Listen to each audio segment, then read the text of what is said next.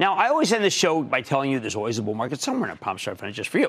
So where's the bull market? Okay, I'm true to my mantra. When rates go this low, you reignite what had been a pretty strong rally in gold, which soared today. I say reignite because it's been running for some time. It only briefly paused last Friday, Monday. I would buy gold aggressively on this rate cut, aggressively, especially as protection against whatever horrific predictions made the Fed want to take such a drastic move today. I like the gold miners. You can buy Barrick Gold. I like bullion if you can find a place to put it, and that's not your backyard. And I like GLD. When you're dealing with economic chaos, gold's the ideal insurance policy for your portfolio. I've been telling you that since the show began, and I'm reiterating it right now. Buy some gold. Next bull market. After the first day of any sell-offs that are driven by the bond market like we had today, then you got to pick at the dividend stocks with more bountiful yields. Remember the other day I mentioned Pfizer and Verizon? You know what? I also like AbbVie with its 5.4% yield, especially since it's about to close on its Allergan deal, which will give them a powerful new migraine drug that no one's talked about, but I know it because I'm the chief spokesperson for the American Migraine Foundation.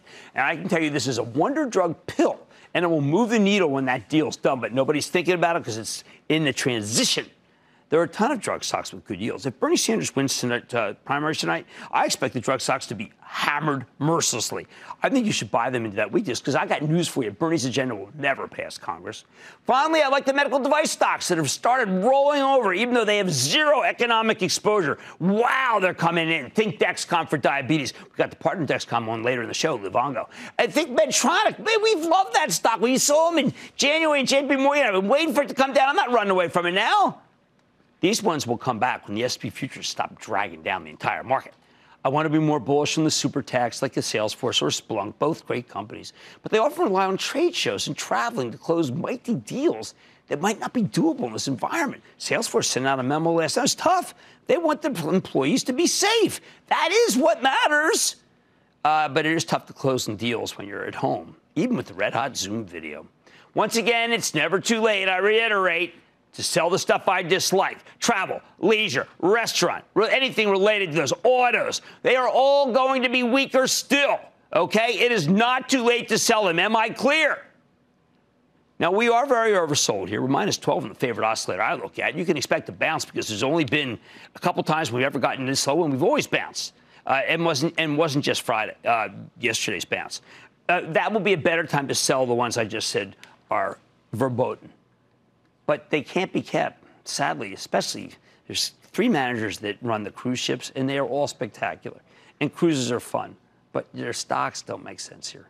Bottom line, I know I'm early, but you can't wait until the selling ends before you start building a position in this.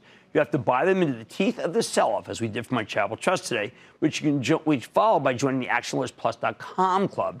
You're not going to nail the bottom, which is being caused by the illness, right? But there are opportunities here and otherwise, just a lot of stocks to sell. Don't miss a second of Mad Money. Follow @Jim Cramer on Twitter. Have a question? Tweet Cramer. #MadTweets.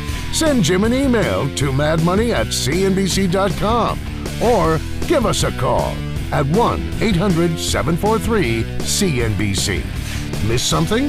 Head to madmoney.cnbc.com.